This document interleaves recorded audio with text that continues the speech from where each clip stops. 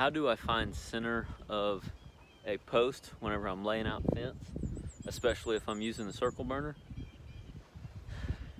I take a string line and I run down one side of my post. This is 4-inch post.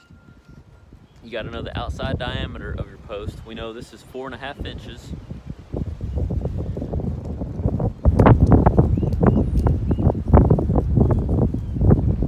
So after you run your string line down each side of your post, here to here, you take a tape measure and measure from your string line, just barely bumping it, don't move it too much, and measure over half of your diameter of your pipe, mark it, take a 4-foot level and get it level and make your straight line. That's how you find center of the pipe.